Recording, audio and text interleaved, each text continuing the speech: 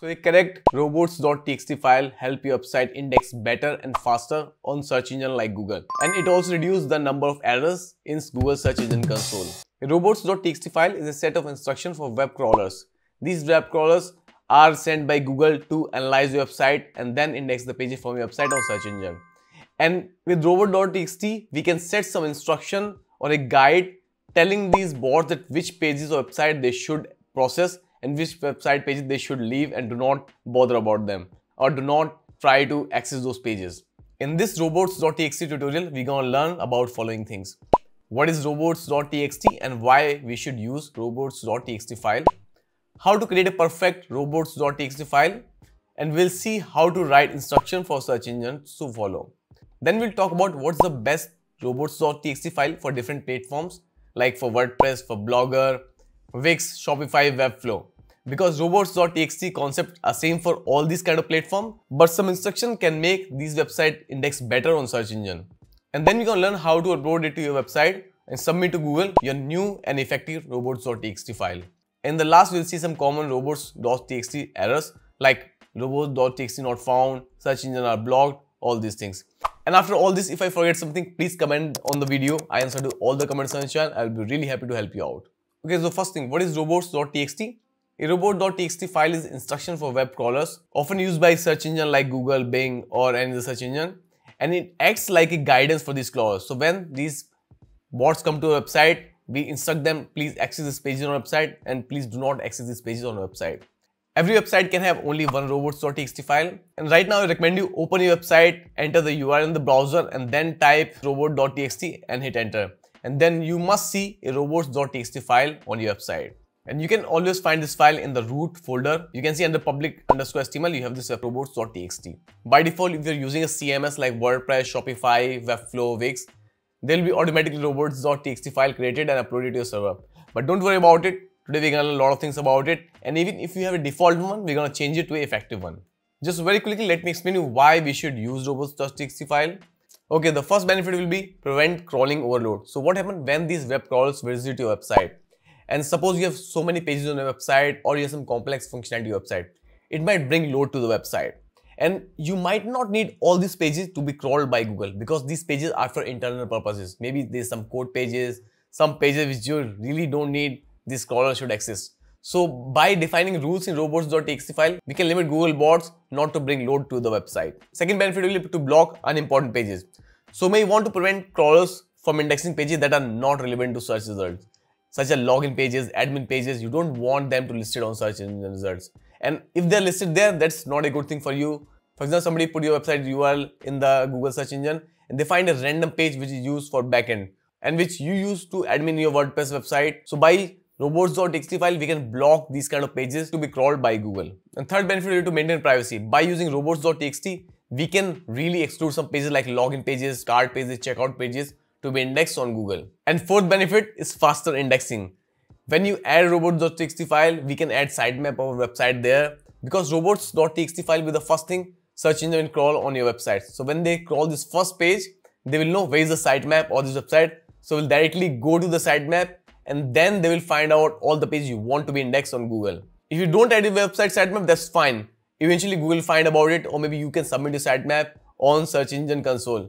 But yes, it is really nice way to add your sitemap in your robots.txt file because Google is not only search engine. There's so many search engine and I'm sure you don't submit your sitemap to Bing, Baidu, Yandex or other search engine on internet. So if you add a sitemap of your website in robots.txt file, always these robots will come to this file and they find a sitemap and they know all the structure pages which you want to be indexed on search engines, not just on Google. So this is another benefit. So now we know all these things, let's create a nice robots.txt file.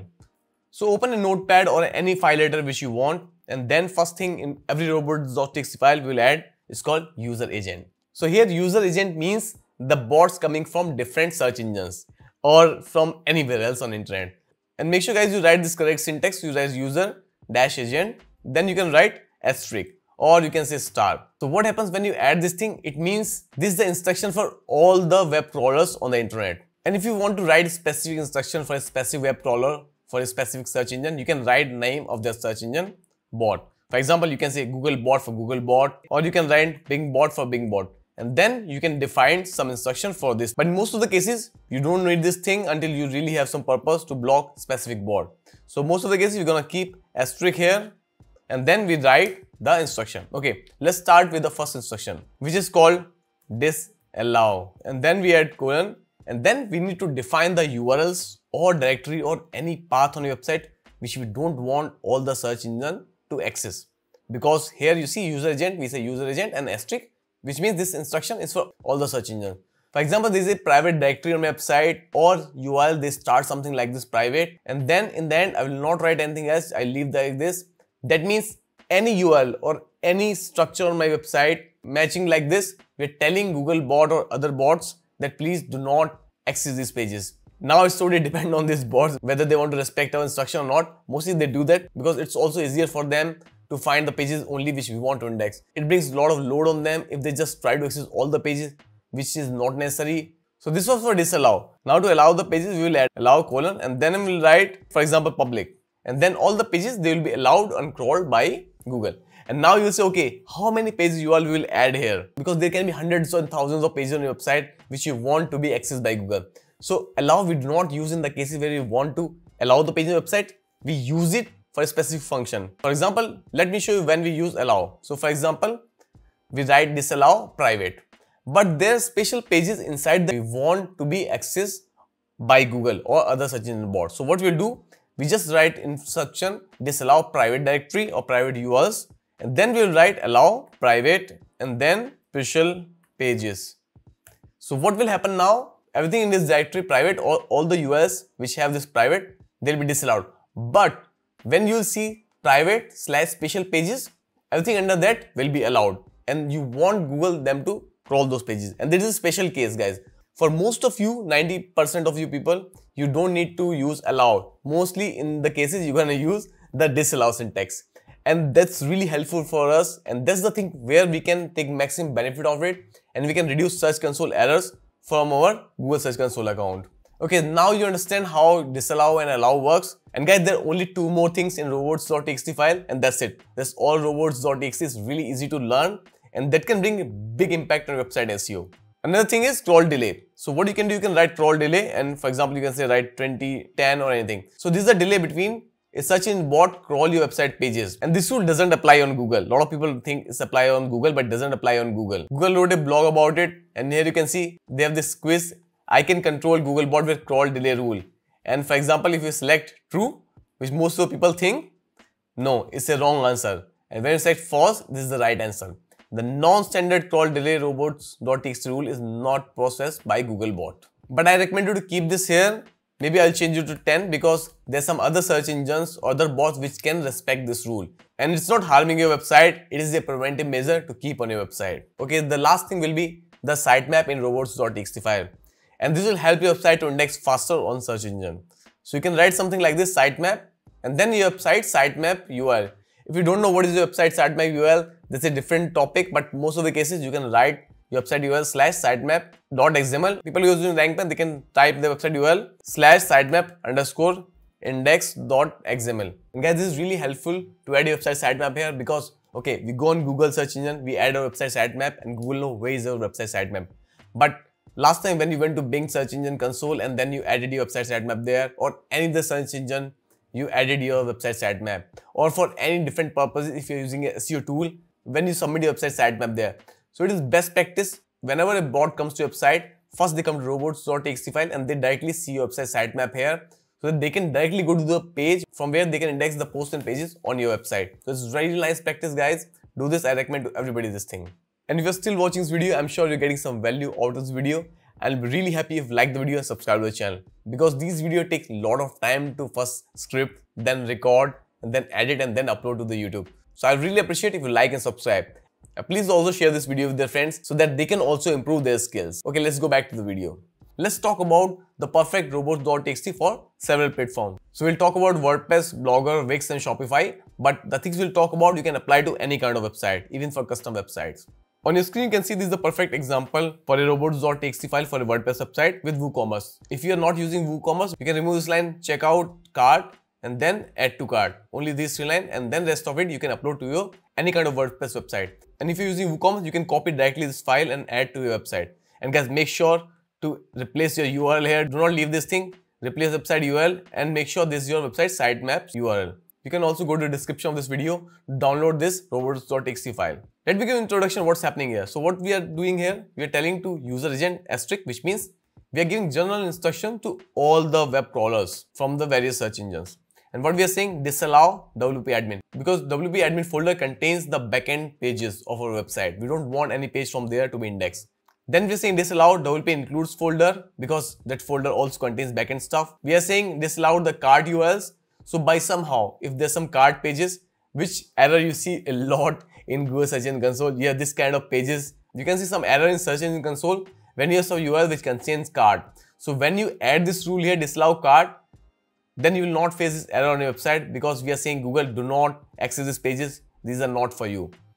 And then same thing we're doing with checkout pages and my account pages, because my account pages are personal pages for individual users on your website. And this one is very common error. A lot of you face in Google Search Engine Console account. So you find a lot of URLs which says /s is equal to an asterisk, can be anything. It can be any URL here. It's a wildcard. We use like a wildcard. It can be anything here. Like you see, we are using user agent any bot here. So same thing here. We are using disallow /s equal to, and after anything, any string can be here. Because what happened when people search something on your WordPress website, somehow Google came to know about these pages. And then what happens? Google know about these pages, but Google say, okay, we are not going to index these pages on our search engine. And then you see this error on your search engine account. And then you say, okay, how I can get rid of these kind of errors? So this is how you can get rid of this kind of errors when you have search pages on your website. Then same, we disallow add to cart pages also. Here, this is a special thing. We add allow WP content /uploads. All the file we upload, they go under the uploads folder. And we want image SEO on our website, or maybe a video SEO on our website. So by allowing this, we are saying Google, okay, we are allowing you to go and access the image on our website. And what you will say about other pages on the website? Why we don't allow them? By default, they are allowed. We are just disallowing pages here. And also when you add the sitemap, all the pages we want, all the URLs we want to be allowed by Google, they all will be added in sitemap. And guys, this will save you a lot of trouble, because we are giving our instruction to Google that only index these pages. And guys, trust me, if you use this robot.txt file, you will have so less issues with Search Console for your website. Let's see perfect robots.txt file for Blogger. Same thing we'll do, very easy. User agent asterisk and then disallow /search, disallow updated max is equal to asterisk, disallow asterisk max result is equal to asterisk. What we are doing here, if anything comes like this in the URL, Google should not call that page from our Blogger website. And then m is equal to 1. So now this is the thing, a lot of people have this issue about m is equal to 1. And people say, okay, what is the solution of it? Some people on YouTube, they suggest some solution with some weird JavaScript code at this website, and that m is equal to 1 is equal to removed. And I received so many comments on this video. I'll add this video here, and people say I did not provide any solution to remove m is equal to 1. Guys, there's no solution to remove m is equal to 1. This is how Blogger works. What you can do, you can tell to Google to disallow this kind of URLs, because you cannot change it. By JavaScript, you can change it after the page loads, but initially this URL will always be there for mobile pages. If you want to watch the detailed video, I will add the link in the description on top icon. This is a very interesting video, and guys, please read the comments. People don't understand what's happening there. Even I try to explain in most easy way that why they should not worry about m is equal to 1 pages. And what you need to do is add disallow m is equal to 1 in robots.txt. So Google and other search engine bots will disallow this kind of pages. And then you can add your website sitemap also here for Blogger. Okay, now let's talk about Wix website. So same thing, user agent asterisk. We will disallow editor, users, sites, account, login, sign up, cart, checkout. And this will really save you a lot of crawl budget, because we don't want Google waste their time and bandwidth or accessing these kind of pages. And then we'll allow sitemap.xml, and then we'll add the URL of sitemap. Actually, we don't need to write allow sitemap.xml. You can leave this allow statement here. We already added the sitemap of the Wix website here. And again, guys, I want to remind you, you can download this file in the description of this video. Let's see for Shopify what we're doing here.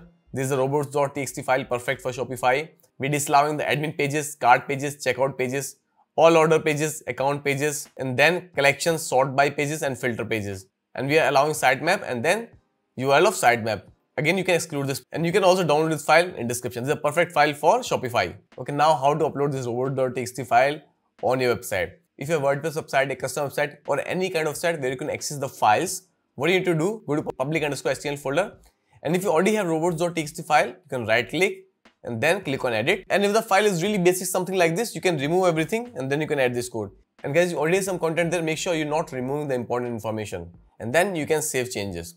If you're using rankmath plugin on a WordPress website, make sure you're in advanced mode. When you're in advanced mode, then you can go to general settings. Then in the left sidebar, you can find edit robots.txt. Then you can paste the code here. You can see I am having this warning contents a lot because robot.txt file is present in the root folder. I think I'm not able to add my robot.txt file because of the security plugin I'm using on the website. But in case if you're able to add the code here. Or what else you can do, go to your website cPanel, go to file manager, public HTML, and then you can edit this file how I explained you. In case you don't have robot.txt file, what you can do, you can click here on file plus, then you can create a file robots.txt. Make sure guys it is robots.txt, not robot.txt, and create new file. In case of blogger website, what you need to do is go to settings here and then scroll the page, and then you find this option, enable custom robots.txt. Then you see this text here, custom robots.txt. It looks like it is a text, but if you click on this text, what you can do, you can add the content here how I explained in the tutorial.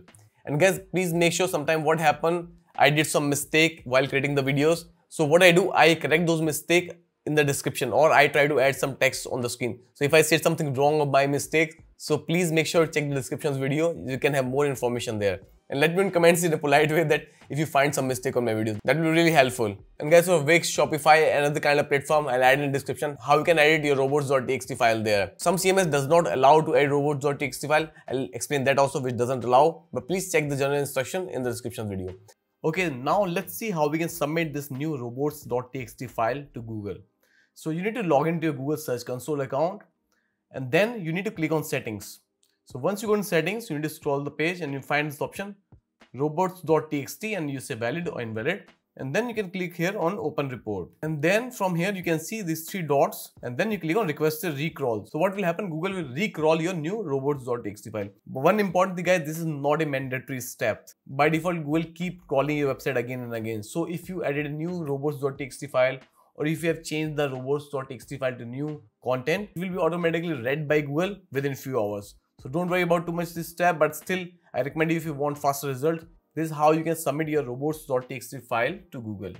Okay, now let's talk last things which are 2 common errors for robots.txt. First one is robot.txt not found. If you're facing this error, just go to cPanel, how I explained you, go to root folder public_HTML, click on plus file, and then you can just create robots.txt file. And then create new file, add the content, this error will be gone. The second error I see a lot of people find is search engines are blocked by robots.txt. So in that case, sometimes what happens, you will find something like this on your website where you say user agent asterisk wild case, and then you have this allow colon and then slash, which means we disallow all the pages on your website. Guys, disallow should be used with specific pages. Like remember we did here disallow admin pages, WP include pages, cart pages, checkout pages, my account pages. When we write disallow, we write something here, and after this everything will be disallowed. So if we have something like this, disallow colon and then slash, it means we disallow complete site to be accessed by Google or other bots. So make sure you don't do this mistake. And guys, very important above all, Google might choose to reject your request here, and Google still can index some pages from your website which you don't want to index. For example, this is a page on your website which is called xyz.html, and you are saying in robot.txt do not access this page, but that page is linked somewhere else on internet on different website. So Google might know about that page. So in that case, what you can do, you can add no index tag on those pages to make sure they're not indexed by Google. That Google will respect. And I created a detailed video about it. If you want to know how to add no index tag, check out this video screen. And like always, if you find some value from this video, don't forget to like the video, subscribe to the channel. I would really appreciate that.